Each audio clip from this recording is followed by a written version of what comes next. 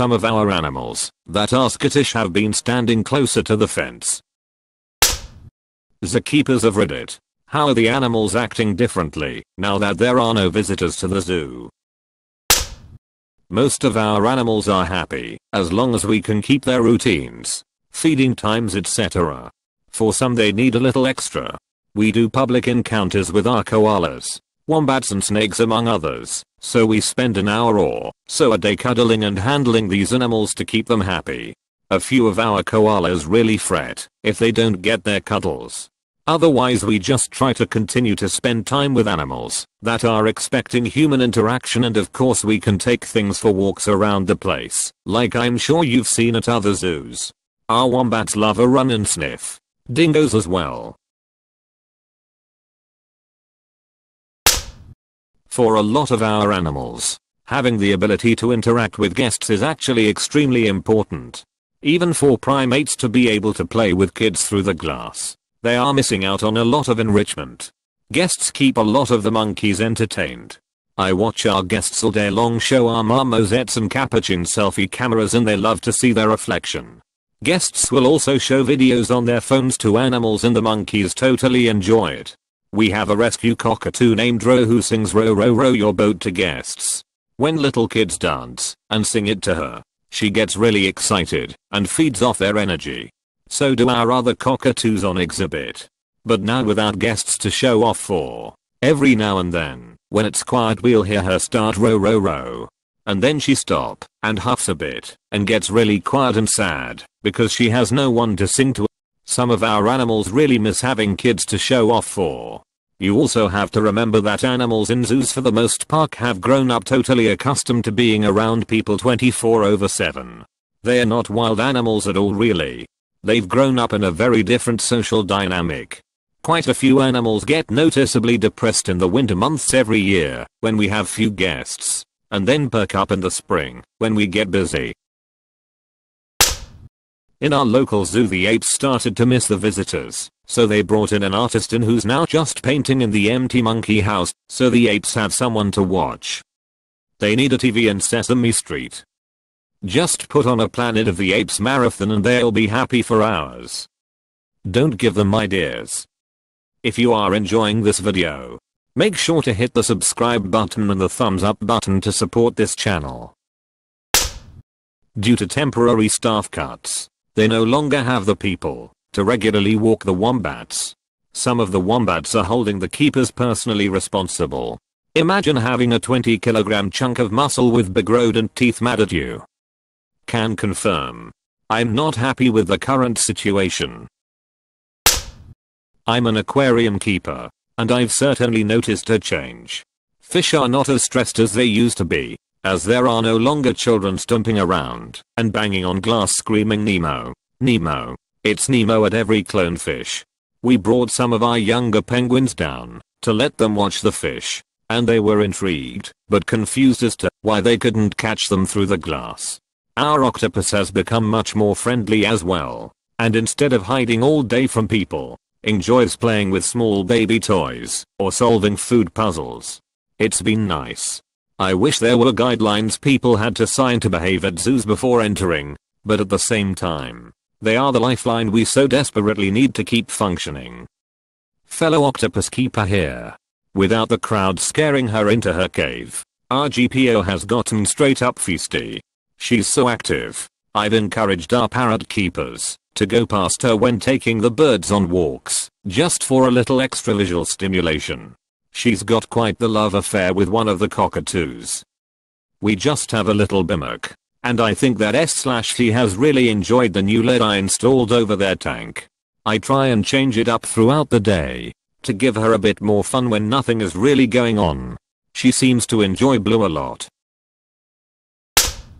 My girlfriend is a zookeeper and animal behaviorist. She says their animals are becoming stressed. One of their African grey bads has been plucking his own feathers.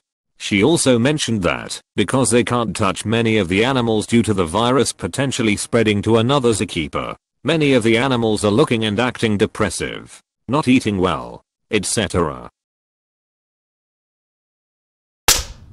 As a zookeeper coordinator, I've been working at the now closed zoo almost every day for the past month. Animals that are free roaming peacocks, iguanas are more active and follow keepers around like they usually do with visitors. Most of the others don't show much change in behavior. Although birds like swans and flamingos are using the edges of their habitats more.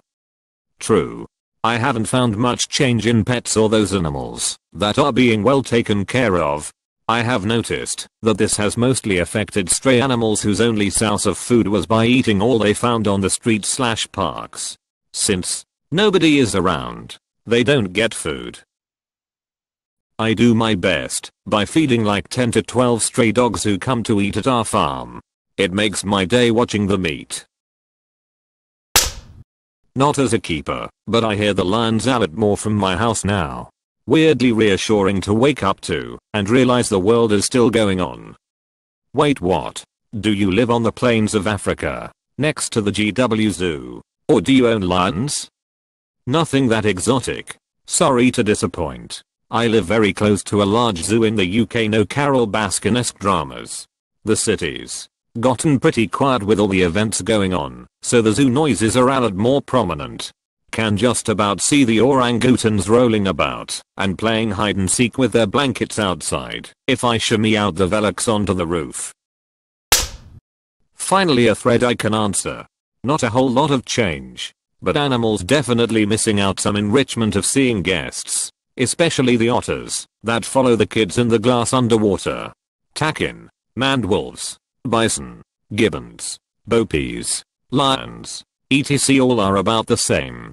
Some of our animals that are skittish have been standing closer to the fence, where guests usually are. Zebras, gazelle, which is nice. It's kinda this weird balance of being both more and less stressed. On the one side, I don't have to worry about keeper talks or BTS tours, and I have more time to get everything done and spend more time with animals. On the other side, we are skeleton crewed and there's less of us to care for the whole zoo, so I'm working a lot more in areas I don't usually cover as often.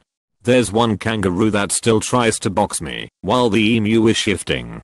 The one peacock still really doesn't like taking his medications, of course. I have noticed that the crows in the city are behaving a bit differently as well and are being a lot braver. Lol. I'm just tryna see the penguins walk around the zoo in person, man. That's all I want. You can meet the penguins at the zoo where I used to work. It's just outside Chicago. If you happen to find yourself there after this quarantine. They get to choose whether or not to interact with you, of course. But they will generally choose to because you have fish, which is their favorite quality in a person.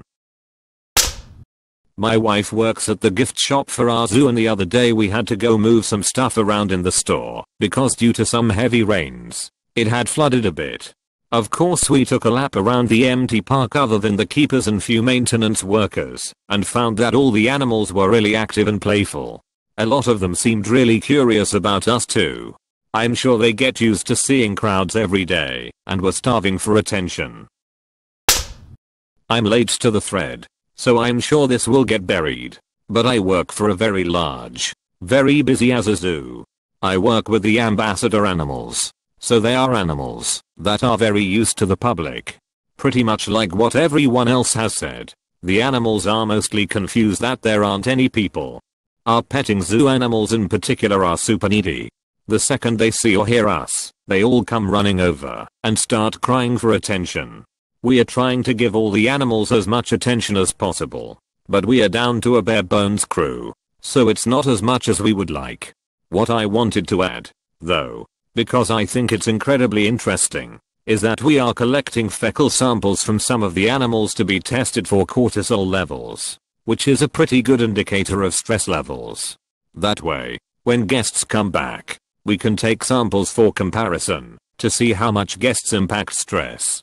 I think it's really cool that we are taking this opportunity to see what we can learn about how guests impact the animals, and to see if there are potentially things we can do even better to improve the lives of the animals in our care. We were really hoping to do some behavioral studies too about things like activity levels, amount of the enclosure being utilized, etc. That are also important considerations for their welfare. But unfortunately we just don't have the time or staffing. We are doing some behavioral observations to answer this. Anecdotally, some animals seem to miss people watching, while others don't seem to care, while still others seem to be more relaxed.